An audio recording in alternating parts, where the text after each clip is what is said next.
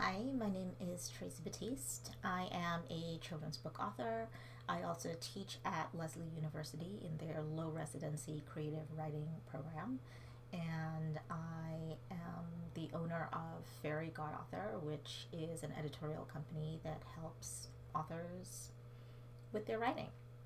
And welcome to episode 3 of Creativity Under Pressure.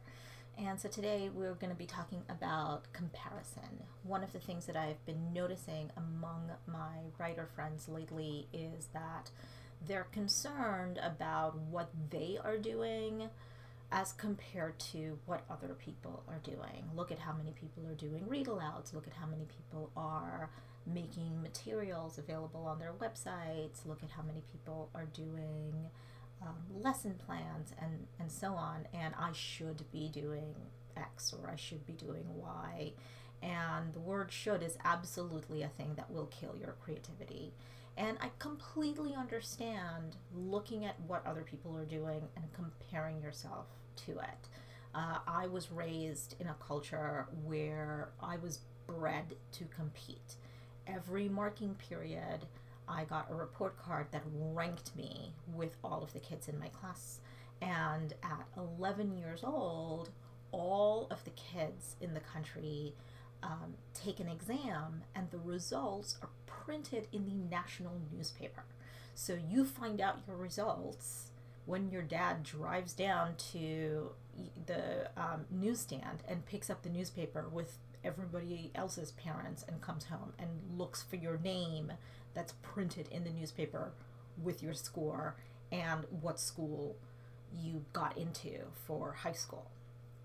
So I completely understand what it means to feel competitive and feel like you need to compare yourself with other people.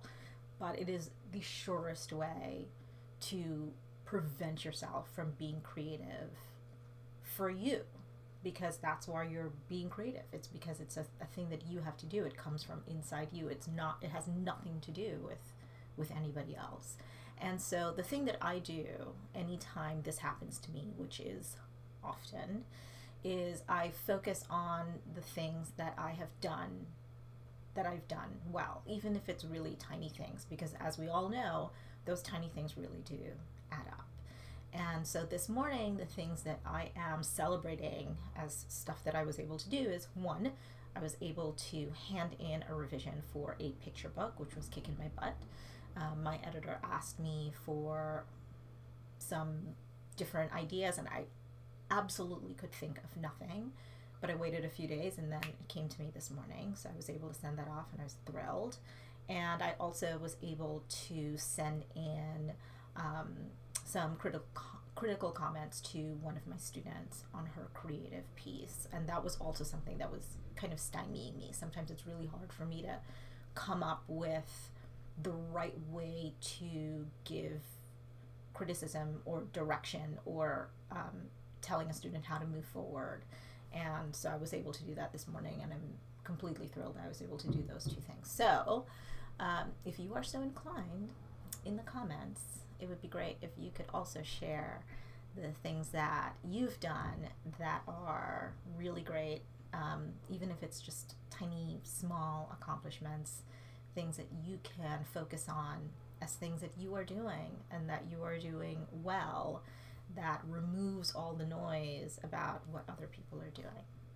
Thanks for watching, and you can find out about me and my books and consulting and Lesley University all on my website, www.traceybaptiste.com.